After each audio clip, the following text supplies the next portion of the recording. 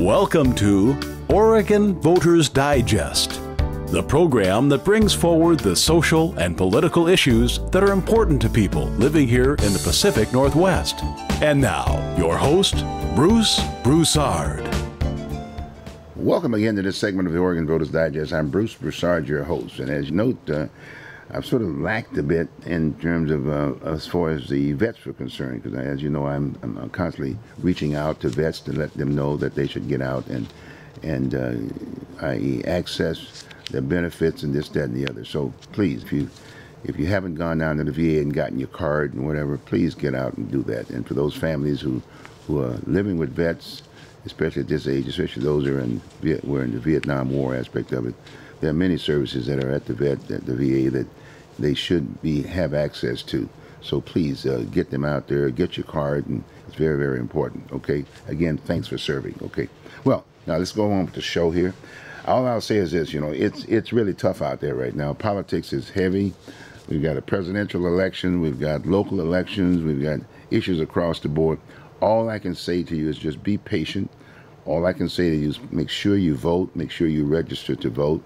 And all I can say to you is to make sure you get the voter's guide. A lot of times that's probably the closest thing to basically trying to get a sense of what the issues are, because there's sort of an auditing thing within that whole piece. But be aware that when you're looking at ads and this, that, and the other in the various medium, if you will, that's probably the only time that folks have the opportunity to say what they want to say, but it's not really checked. You know, you can. It's my point. It's a bonanza side from the media standpoint, because they make the money, and I'm just being straight up with you. But you need to get the right answer. So, I would say that put the voters pamphlet on the side of you. Get your ballot. As you know, we've got a mail-in kind of a ballot aspect of it, and take your time and get together with maybe family or friends and have some discussions, or look at the Oregon Voters Digest like myself, and you'll get the opportunity to get a better feel of what is being presented before you. Okay, so take the time. So with that being said, I say I've got an issue here that we're going to discuss today with a gentleman that I've known for a number of years here in Oregon, i.e. Portland, Oregon, i.e. Northeast Portland, or whatever. He's a mail carrier, and when you think about mail carriers, they pretty well know what the sense of the community is all about throughout the country, for that matter. And so we're fortunate to have someone here with us that will talk about an issue that hits right to the pocketbook. If you haven't retired yet, or you're in the process, you still have 10 or 15, 20 years to do it that way, and whether or not you're able to survive in your respective community. I mean, bread and butter issues, and that is, you got to eat, and you got to be able to get out there and do whatever's necessary to pick up a checkbook. Okay. Anyway, we're talking about this $15 an hour deal. You've probably heard about $15 an hour, basically raising the minimum wage from one point to the other. In this particular area, we're going around at 15. That's all over the country, for that matter.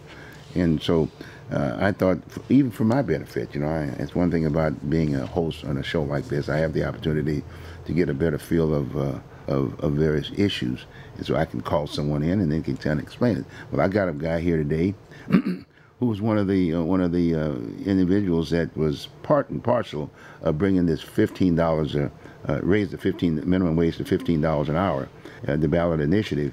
And I guess there were 3 people around the deal, but anyway, without that, I think I'm done now. I'm just going to introduce this guy. How's it going, Jamie? I'm all right. How are you, Bruce? It's been a while, hasn't it? Yeah, it is.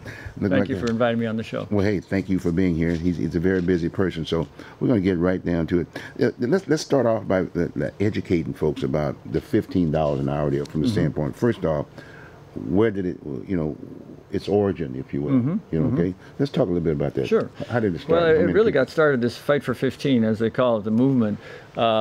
In New York City, fast food workers went on strike 3 years ago. And they were, back then, the idea of fight for 15 in a union was a dream. People thought, 15? Are you kidding me? The federal minimum wage $7.25, right? The minimum wage in Oregon now is $9.25, but this movement spread across the country, so that there were these series of strikes by fast food workers in particular, but other low wage workers, and even as recently as November, there was a day of action where there was strikes in 250 cities and 60,000 workers, mostly fast food workers, but low-wage workers. And then some victories started to happen. Seattle passed a $15 minimum wage. San Francisco, Los Angeles, now back to New York, the whole state of New York, they've raised, they're on a path to 15 for fast food workers. And then in Oregon, people started making some changes. The home care workers for the state of Oregon now have a path to a $15 minimum wage. The city of Portland, the Multnomah County Metro, city of Milwaukee, they all voted to raise the wages for the workers, the government workers, up to a path to 15. So it's not just it's a number that has kind of caught the imagination of low-wage workers, but it's also a number that actually brings workers out of poverty. In Oregon, the studies show that even for a single individual all across the state of Oregon, you need 15 to be self-sufficient. That is to be able to pay your rent and pay your utilities and your medical bills and your child care, and be able to put food on the table. There are a number of studies. The University of Washington had a self-sufficiency study. There's a group called the National Low-Income Housing Coalition. There's another study by the Alliance for a Just Society, and they all show that for people to be able to get off of government programs like food stamps or Section 8 housing or child care or subsidies or the Oregon Health Plan, that they need 15. And actually in Portland, it's even higher. I mean, if you look at the federal standard for what a person should pay for housing, 30% of their income, the average rent for a one-bedroom apartment in this town is like $1,100 to $1,500, and you're talking you're going to need $18, $19 an hour full time to be able to pay that. That's where the number 15 comes from. 15. Was business involved during that particular time in terms of those discussions, coming up with those numbers? You know what I'm saying? There's always the employer, the employee kind of thing.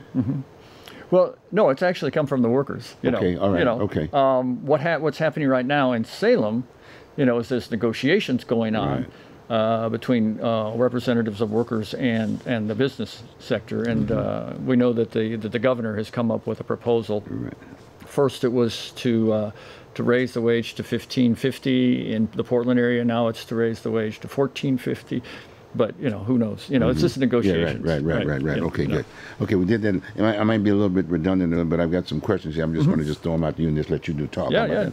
Okay, who would be impacted by a minimum wage raise? We talked a little bit about that. Well, if we're raising up to 15, and we have a ballot initiative. We're collecting signatures on a ballot initiative right now. We have about close to 40,000 signatures. We need 88,000 to get it on the ballot in November.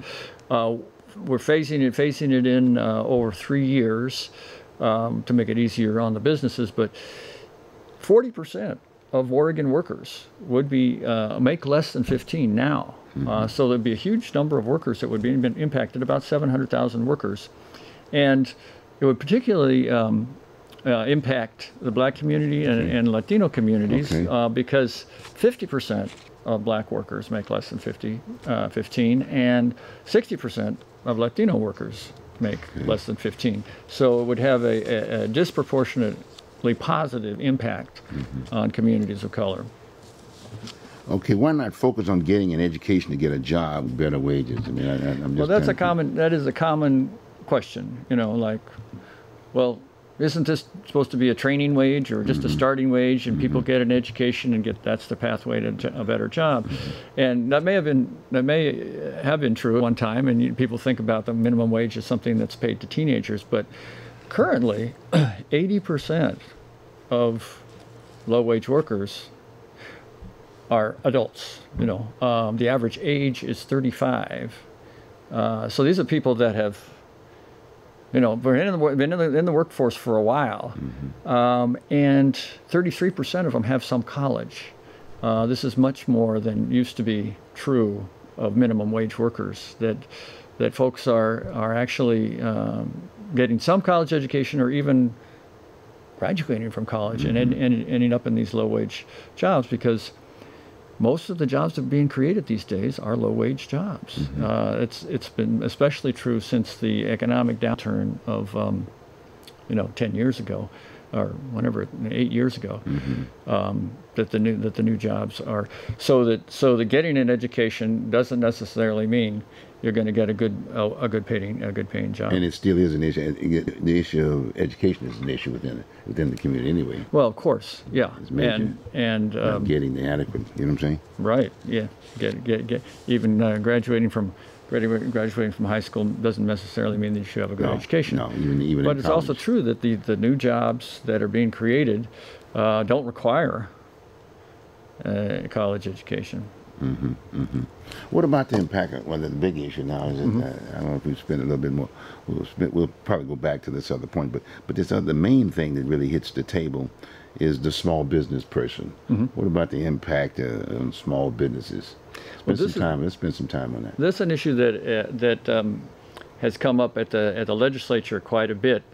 Small business people have a lot of influence in the legislative process, and most businesses, close to 90%, more than 90%, have less than 10 employees. There's a lot of businesses that are small, but most workers work for large businesses. Half of the workforce works for businesses that have over 100. Right. Only 7% of workers are actually employed in businesses that have less than 5 employees, for example. But even those small businesses will benefit from a raised minimum wage, because workers will stick around longer. There won't be this high turnover of people looking for something better. The costs that you end up having to spend on recruiting and training workers, plus the increased productivity for people to stick around, that they're happier with their job, means lower cost for the small business. And of course, workers that are around longer, and are happier with their job, provide better service to the customers. And then the other aspect is that the customers of these small businesses will have more money in their pocket to spend, and you'll have more customers coming in. Like, for example, the restaurant, where people, a low-wage worker makes more money, and what do? They come out and eat, right? So what we're finding in places like Seattle, where the wage is going up, or other places where the minimum wage is being increased, is that there's actually more people going into business, fewer businesses are failing, and there are more jobs being created. So it is true that there's a high turnover in small businesses. Some number like 50% of small businesses go under within 5 years. Right. Well, that's not so much because of wages, but because of competition, and the larger businesses beating out the smaller businesses in having economies of scale and like that. And we do have quite a few small businesses that support this campaign to raise the minimum wage to 15. There's a group called the Main Street Alliance, which is a group of I can't remember how many hundreds or thousands. Well, they're locally, but they're also national. Okay. And I should know exactly how many there are, but there are quite a few small businesses, and we also have economists local. Nationally we have about 200 economists, but locally we have about 10 economists that are supporting our campaign and basically putting forward this argument that it would actually benefit small businesses overall. Yeah. Again, just a little.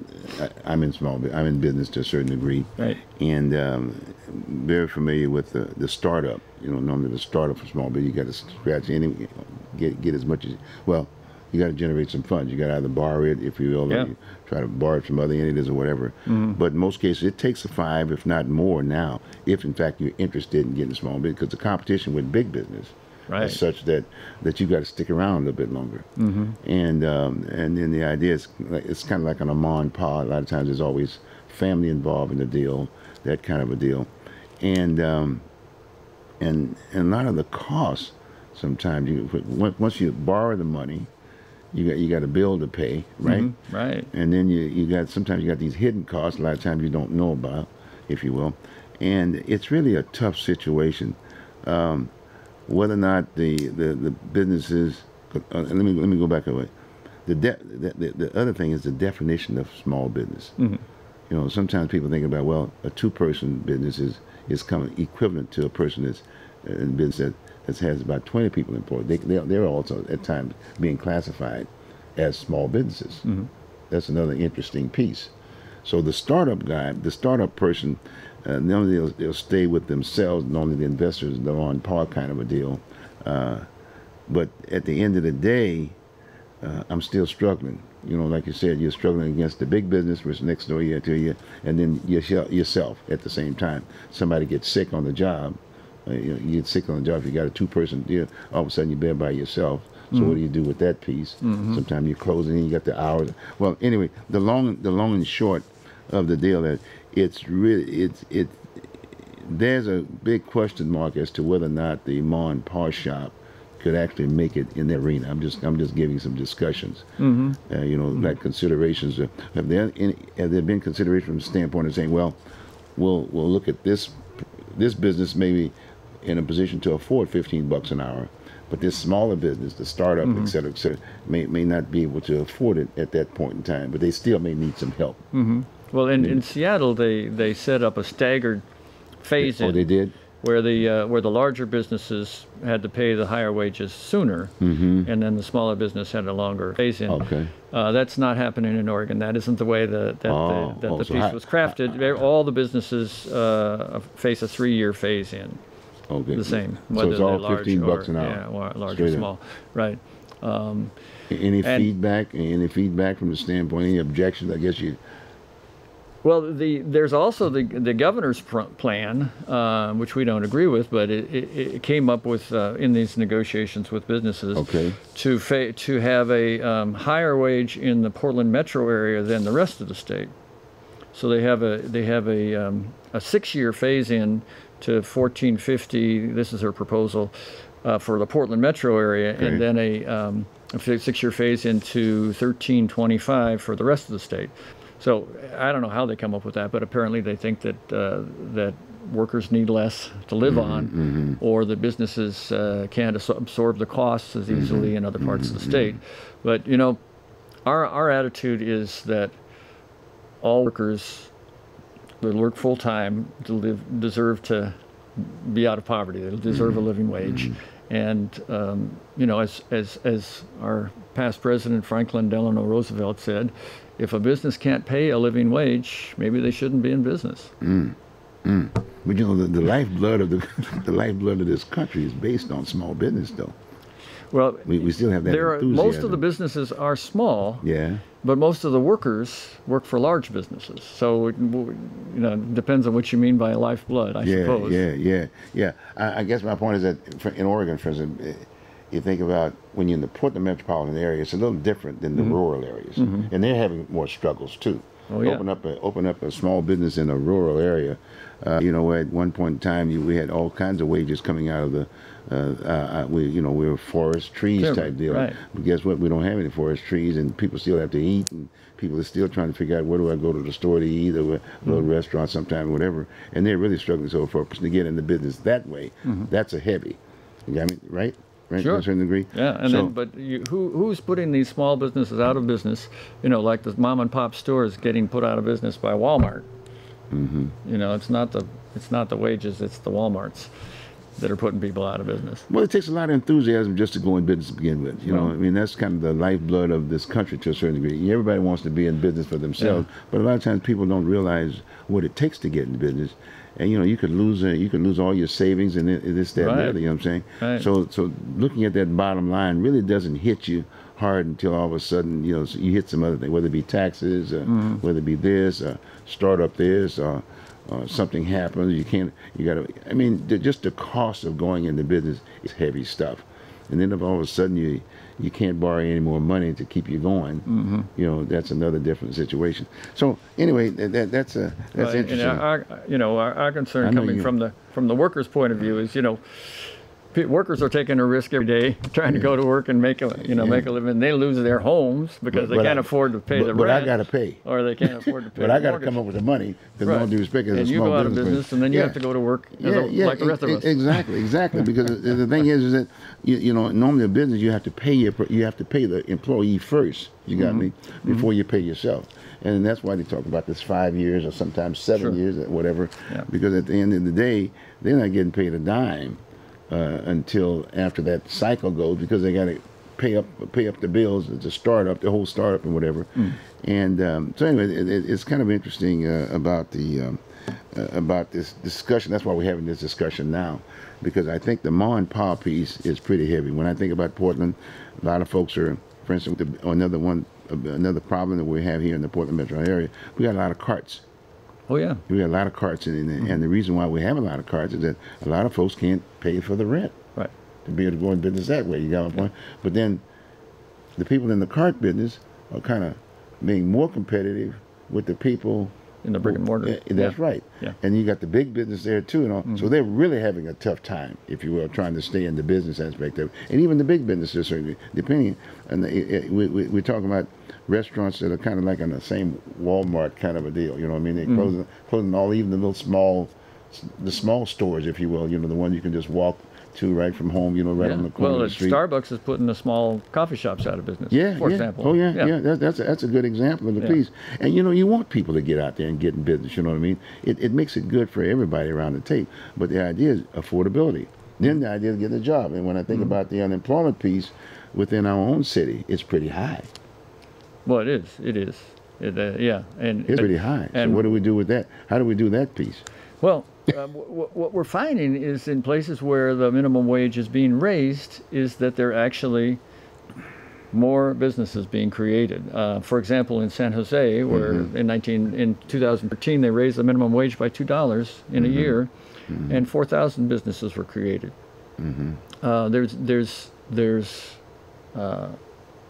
No, I'm sorry, 4,000 jobs were created. That sounds better. But that more people went into business. Fewer businesses failed because more low-wage workers had money in their pocket. When I'm out petitioning, trying to get signatures for our ballot initiative, the main question I get is not about small businesses, but about prices. People are worried that the increase in wages is mean an automatic increase in prices, and my most immediate response is the prices are going up anyway. Wages haven't kept up. You look at this town, the rents in this town have gone up 15% just in the last year. That's wages have been stagnant. But then on the other hand, gasoline prices are going down, but wages aren't going down. So prices are somewhat connected to wages, but the prices are more connected to supply and demand and competition. And wages is a piece of the cost. The costs are rent, utilities, supply, raw materials, utilities, all that. You make a good point about the employee aspect of it, because you notice that here just recently, some of the businesses in the restaurant business are including the tips in the check. Oh, You see what I mean? Sure. And that's how they're responding, if you will, to making sure that the folks are they're trying to satisfy the idea that the wages are going to have to go up, if you will. And so they're looking at, well, are my customers going to be still coming in? See, you see what I'm saying? Because a lot of times are tough sometimes, so folks can't even leave a tip as opposed to a buck or whatever. They're just going to put what's the number, 10, 15%? 15%. So you do the 15%. So, gee, I don't have a buck. You know what I mean? All of a sudden now, I'm told that it's going to cost me another 15% more just for the food. So what do I do?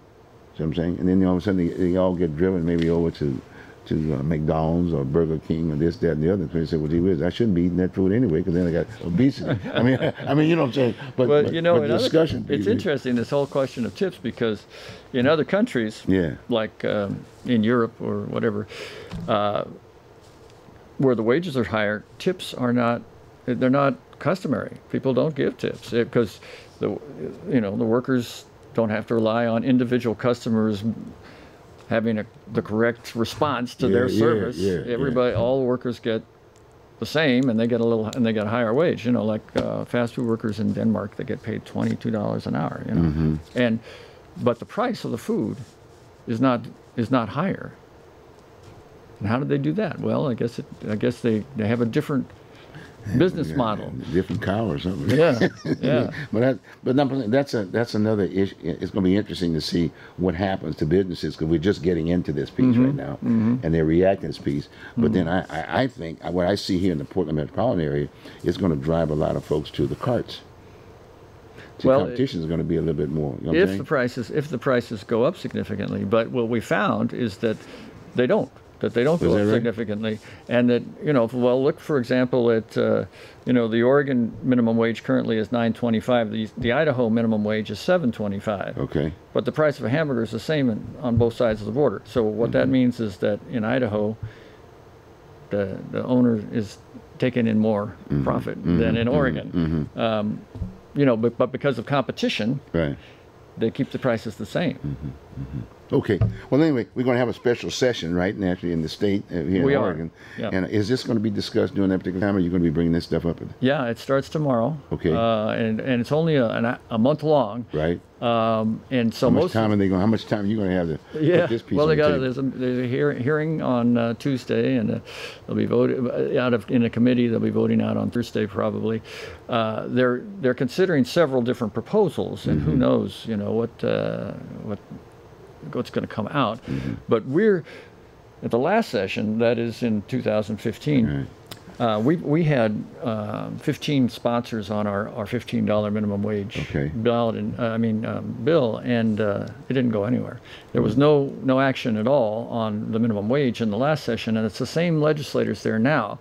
So even though the governor has brought forward her proposal, we don't really expect that the legislature is going to move on this. That's why we're collecting signatures for a ballot initiative. On the other hand, our initiative to go to the ballot for the people to vote is putting pressure on them to do something, because they want to undercut us.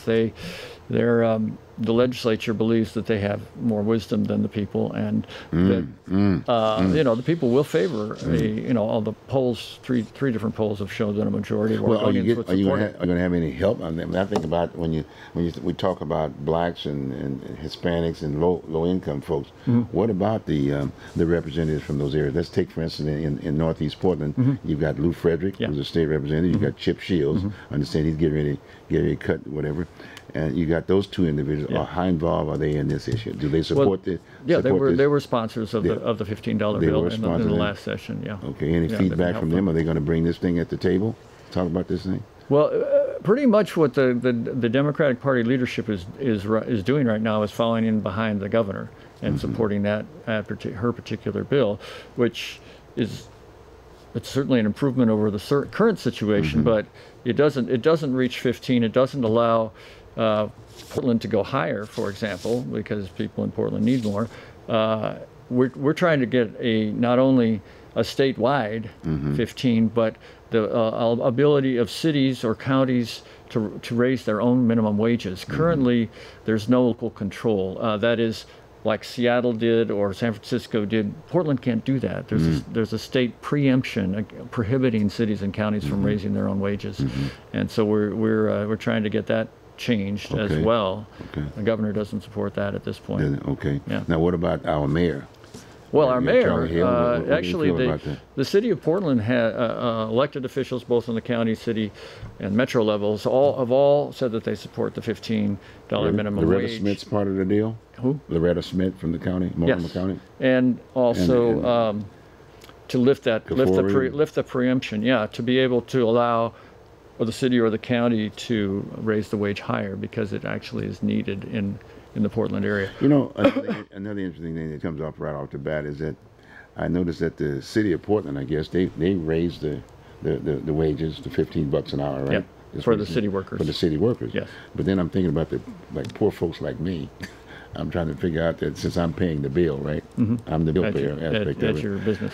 You know, I thought maybe it'd been a better deal to maybe look at raising the rates of the folks who are not in government first, before trying to raise it to raise it up for a person in government, because a lot of times they got a lot of perks that the person out here that's working. You know what I'm saying? Sure. $15 outside in the private sector and $15 in government's two different worlds. $15 on the government side, you're making about $20 an hour.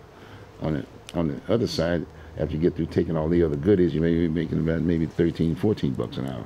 I'm just throwing something out to you. Yeah. Well, one of the things about raising the wage in the private sector is that there less money has to be spent on, these safety net programs, like food stamps or Section 8 housing or the Oregon Health Plan. The taxpayer in Oregon would save $1.7 billion from not having to pay out to those safety net programs. Plus, the low wage worker who's making 15 is going to be paying more in taxes. So Right. it's actually going to be more support for government programs like education or whatever available if we raise the minimum wage. It look like that's going to be, we'll need more discussion. But the idea was that I wanted to get you on initially. Well, thank you very and much. hopefully you'll come back. Could I tell people how to get in touch with us? Yeah, please. I'm sorry. Go on. right. Right Well, on. so I'm going to be in touch with you. You're going to come back. So we're our website is Good. Oregonians415.org, Oregonians415.org. That's all one word. Okay. And you can find out about our ballot measure and read more about the different arguments and see the news articles and like that. Okay. Well, let's put it this way.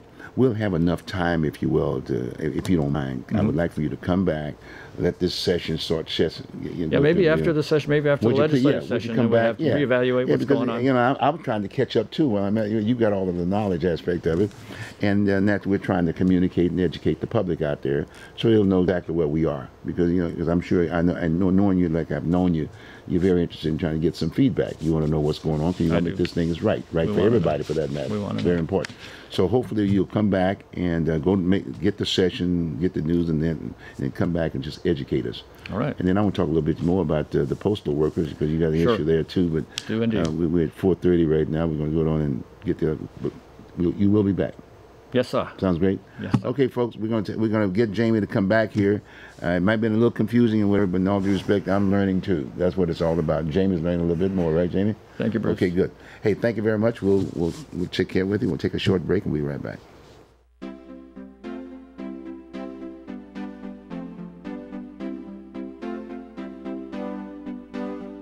You are watching Oregon Voters Digest.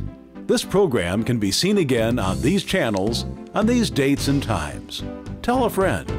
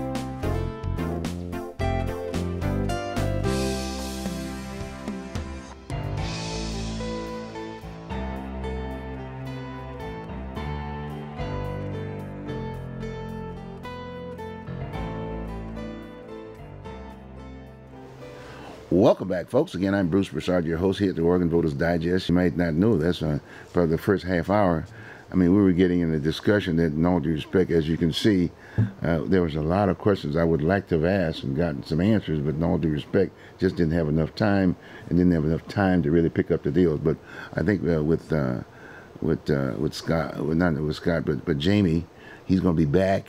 Going to have a short session.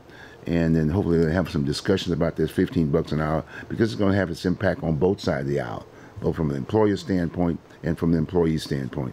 And, it's some pretty heavy stuff that we had. But we'll have enough time, if you will, before the election, because it's all back up in May. We're going to have the plate is full. In fact, everything is spilling on the side about various issues and whatever.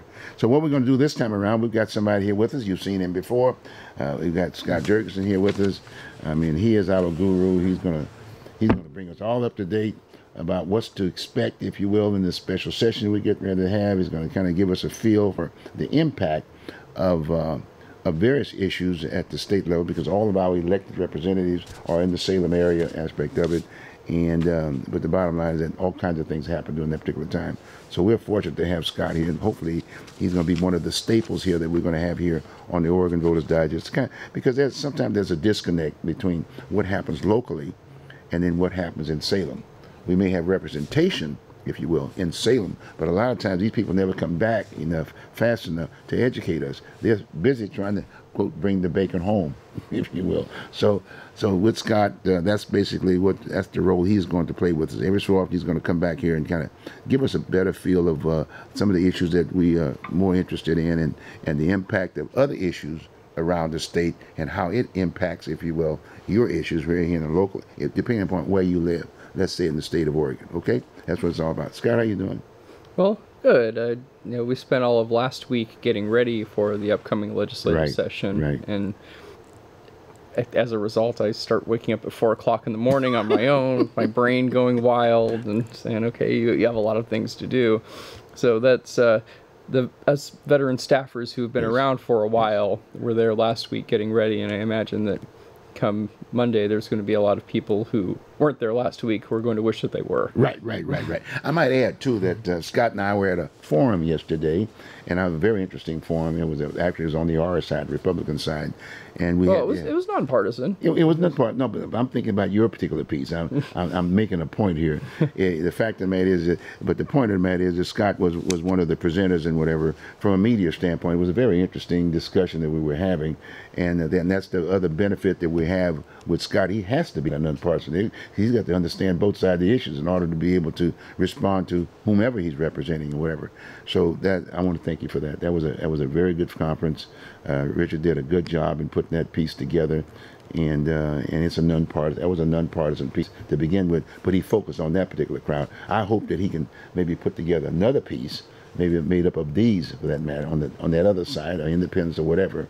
But I thought it was a very interesting one, and I want to take my hat off to you and also Richard for putting that particular piece on. Okay. Yeah, I think they usually have another conference right around May. Yeah. Their youth conferences take place in May, and that usually coincides with my birthday. And is that right? Have these other ones that coincide with my wife's birthday. Well, I'm looking forward to that. Okay, hey, I'm just going to let you go now. Why don't we just go on and just start talking? But let's maybe start off in the let's talk about the legislature. Bring us up to date. What's up? Well, voters approved these regular sessions back in the November 2010 general election, and it was a matter that the legislature referred to voters. The promise was that, well, we'll do annual sessions in even-numbered years. We'll keep them short, so they're just over a month, and we'll just use it to make adjustments to the budget and technical fixes. But what we're seeing instead is a lot of, because it's an election year, there's a lot of politics that gets played in them, and a lot of gotcha, so to speak, where it's a matter of getting folks to vote against this bill so that you can use it in a hit piece in a campaign. You're going to see a lot of that. And you're also going to see a lot of major policy decisions that folks will have to decide on. The big theme of this session is that you have issues like the minimum wage that will either be decided in the legislative session by the legislators, or they'll carry through to the November general election and they will be voted on by voters at the ballot box. Okay. Yeah, tell me something. Going back to that point, it's supposed to be a part-time legislature, right? We got this short span of time. This is not a full-time legislature. I mean the people not there, throughout the year, right? That's the process we have right now. Is it working, Scott?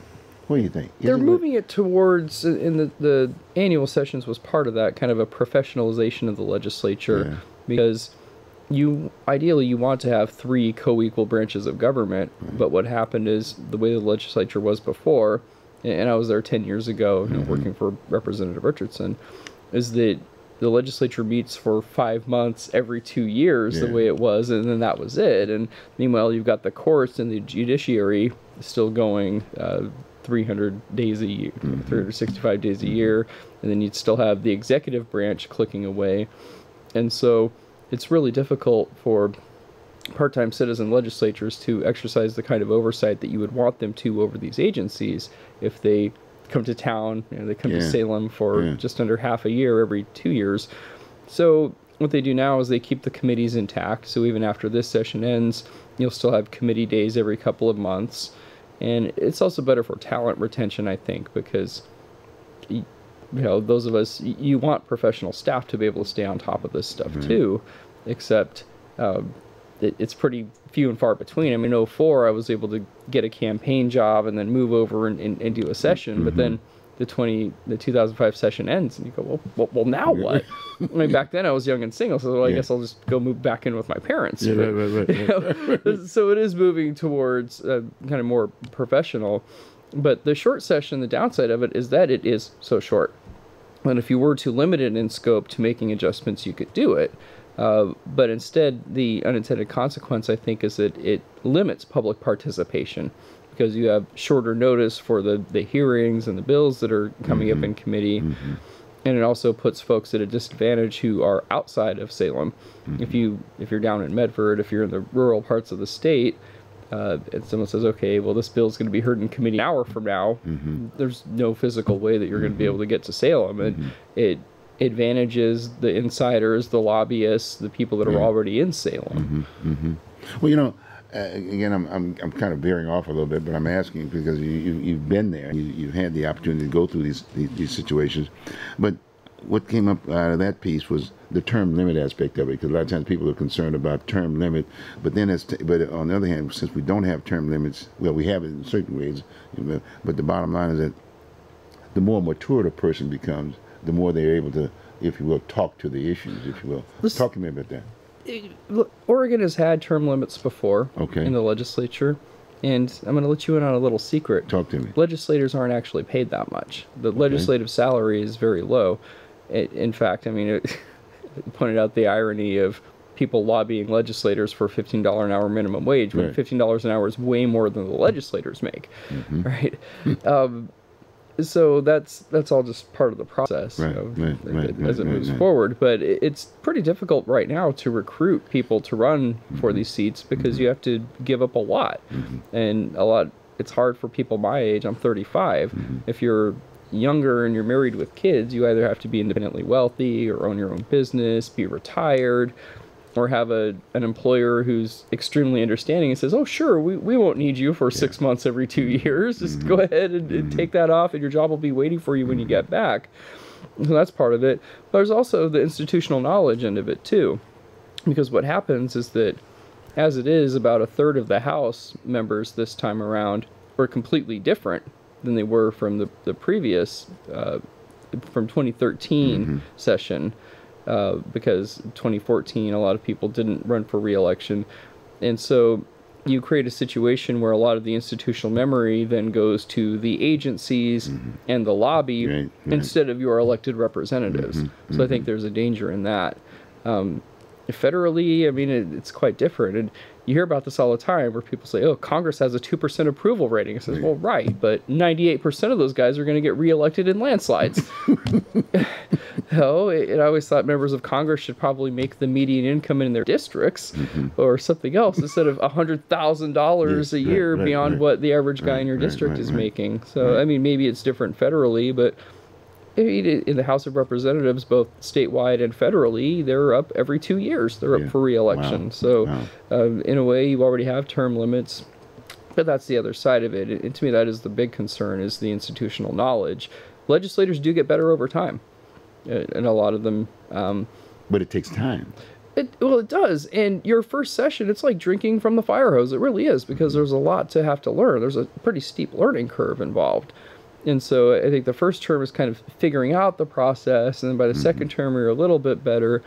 And if you're already halfway to being term limited at that point, I think you can minimize your effectiveness. But I've seen members who got in 10 years ago who took a fairly bombastic approach, but who stayed in the building and got better and realized the virtues of bipartisanship and reaching across the aisle and just becoming more efficient and effective at what they do. So there's that aspect of it as well. Because when I think about, you got the metropolitan area here, like in the Portland metropolitan area and Multnomah County aspect of it, a lot of the issues come up because of the population and this, that, and the other. But outside of that, when you think about rural areas and this, that, and the other, they don't have that population, if you will. They don't have that. So a lot of times those issues from the more populated area tend to get to be more discussed and at the table. Fair? Oh, absolutely. And that's one of the minimum wage proposals is Senate Bill 1532, which has kind of the tiered minimum wage approach. And then there's a... this is my handwritten notes here. Okay, no problem. That's what it's all about. So they have two proposals. One's a House bill, one's a Senate bill that raises the minimum wage in increments to $13.50 by 2019, and then you have the other kind of the regional minimum wage approach. But I have a friend who's the mayor down in Coquille who says, where's Coquille? Yeah. Well, it's over on the southern Oregon coast. Right. And he said that people are talking to him, approaching him, saying, wait a minute, so I'm working this job. How is it that somebody working the same exact job in the city makes more? So I think you're getting a little bit of pushback on that. Right. And that's another one of those issues. I mean, affordable housing is getting to be a really big issue here in the Portland metro area, and I'm sympathetic to that. I paid my rent today, and I just about have a heart attack every time I do because my apartment complex just sold for $95 million. Rents keep going up. But the folks in rural Oregon, it's not as much of an issue. I mean, Bend is increasingly metropolitan, and they're having that same issue. And so the proposals that you see to deal with that legislatively look completely different from legislators in the Portland area than from other areas. One of the approaches that we're taking, this is from Senate Republican leader Ted Ferrielli, is a Senate Bill 1548, and it would expedite expansion of the urban growth boundary for needed housing, because a lot of the issue around housing affordability has to do with the availability of land and the fact that we've had these land use laws in place for and that's major stuff decades. A lot of times. Yes, and it has a completely different effect in rural Oregon. I mean, that came up even in some of my small groups at the conference yesterday, where the guys from the rural part said, housing isn't unaffordable where we are. He says, right, but your county is just about bankrupt because it was never allowed to develop a tax base because it's against the law to conduct industry or commerce in most of the land there. Jesus. So land use has different things for different parts of the state. And I think people from Washington County viewed it as a way that they preserved their agriculture. And there were definitely intentions behind it, but I think there is a growing recognition that if you make it illegal to build a house on most of the land, that the cost of the land is going to go up. There's no way around it. Right. You can ignore reality, but it's still reality. And I think that's kind of where we're at with that right now. But the representation from that area is going to basically represent that part, right? Their issues. And you've got this representation over here that's got their piece aspect of it. So who's in the middle? The lobbyists is sitting there trying to figure out, depending upon who's paying the lobbyists, right? I mean, that's basically fair. Is that a fair? Well, yeah. So what do we do? How do we solve this? We need I don't know. Well, we got a governor. We got So what do we do? Well, part of it on the Republican side has just been messaging, just bad messaging, and reinforcing the stereotypes that the Democrats have about them. They didn't do a whole lot of party registration over the last decade, and they probably should have. But now we have automatic voter registration, so that changes things up somewhat. But it's all about engaging. It's about having good candidates. In fact, the House Republicans did manage to recruit some good candidates in some key districts. From what I've been told, they're going to have more of that. So there's going to be some more announcements coming. And some of it too in Oregon over the last several years has been kind of the Bush backlash, and that's as long as I'd been involved in that, starting in 2004, where Bush and his policies became increasingly unpopular. Every Republican got associated with that. And so it became very difficult for Republicans to win elections in Oregon. But there's also the fact that the Republican Party in Oregon has been fighting among itself for the last decade at least. So those have all been very big issues, but party unity, I think they're getting there. And one of the things I wanted to bring up was that over the fall, the Oregon Republican Party did a statewide government accountability and transparency listening tour as a response to the Kitzhaber scandals and the failure to pass a lot of key ethics reform legislation in the 2015 session. And so we went over the state, and I took part in the stops that were in Oregon City, Springfield, and in Aloha, over there in Washington County. And what we did was we heard what people had to say. And based on that, we put together a package of bills that are going to be up for consideration in the next few weeks. So that's one of the things we'll be working on, some ethics reform legislation. You know, one thing that comes to mind, and I'm going to throw this out there because it's been in the press and the news for that matter, the whole issue with Harney County, the BLM and then the political part of that. And then we're right in the midst, if you will, of a presidential campaign aspect of it. And what I saw was two issues. You know, the BLM, which is something that, i.e., folks in the city don't have no idea. Well, I remember, I grew up in Southern California, and then we got a place outside of Grants Pass when we first moved there when I was about 14, and we had BLM land in the back. Bureau of one Land of our neighbors told me that. And what's BLM? I had no idea what BLM was. I grew up in Southern California. On us, It's BLM. It's unfortunate the way that situation ended. And I think it's still going on. They still have a few holdouts over there. It's brought attention to it. I mean, this was all prompted by one particular case involving the Hammond family. And my boss, Senator Whitsitt, you know, he knows the Hammonds and considers them friends. And, they go back a ways. And then you have that particular case and the federal prosecution. And some people feel it was almost a double jeopardy thing. But U.S. Attorney Amanda Marshall from here in Portland took that case back to the feds, and that's why these guys got resentenced. I mean, they'd already done their time and gotten out, and then and she ended up having to step down because she was apparently trying to have an inappropriate relationship with a subordinate, and she was one of the people that was supposed to be investigating Kitzhaber. So all of a sudden you have a situation where you have somebody who needs to investigate the investigators. This is kind of where we're at right now in this state. But, you know, I'm sympathetic. I think it would have been better. What looked bad was that most of the occupiers were from out of state. Right. And if you look, when they arrested, they said they had guys from Utah and Nevada and Arizona, all over the place. And they were out there welcome fairly quickly. And they had some town hall meetings, and the people, the locals, said, go home. We don't want you here anymore. So I think they used... Because if you remember, a lot of folks came to town to support the Hammonds on their way to turn themselves into federal authorities. Issue. That was on the table too. The gun right issues. That's because everybody's out there. You know what I'm saying, right? But my point is that it got political, and it's unfortunately. And the other thing that I was interested in is that our representation, from the standpoint, they said, well, this is government issues. Well, it is a government of the people, by the people, for the people, and our government representatives are those individuals that are elected to Congress, if you will. And I would have thought that those people would have gotten together, right? Got me? And say, hey, we got two issues here. We got the BLM aspect of it, and that's a set-aside piece. And then we got this other piece aspect of it. You know, we got that. But that didn't happen. Why? One of the things that has troubled me about all of this is seeing the comments that folks make on Facebook where they're trying to compare and contrast and say that it's completely different, saying, well, you've got Black Lives Matter, you've got these incidents over here, and then you've got this. People are trying to separate themselves deliberately based on ideology, and I think that sometimes they're the same issues. It's still, the commonality is law enforcement shooting civilians. Yes, right. And who doesn't get shot and who does get shot. I was disturbed by a lot of the comments I saw where some of the folks on the left, when this thing first started, said, well, just go in and kill them all. Oh, my God, really? Because then what if you're protesting and all of a sudden, I mean, do you really want people saying that too? You're setting a dangerous precedent. And that's where the use of the phrase domestic terrorist when it came to this particular occupation got thrown around quite a bit.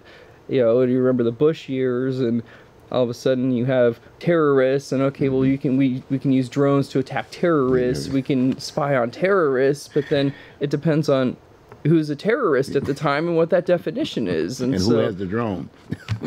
before you know it, you suddenly become concerned. You say, yeah, you go get those terrorists. And then all of a sudden you go to a protest or something, and then you're labeled a terrorist and say, uh-oh, well, does that mean the drones are coming after me? Well, yeah, if you don't watch yourself. but you were fine with it as long as they were going after someone else. Exactly, right, But then they changed the definition, exactly, and all of a sudden you fell under that definition, and the same Exactly. policies that you were encouraging are now being used against you. Well, it's to a certain degree, it's good that I'm not saying that it happened, but the fact that it's on the table, and we should discuss this issue. It should not happen again.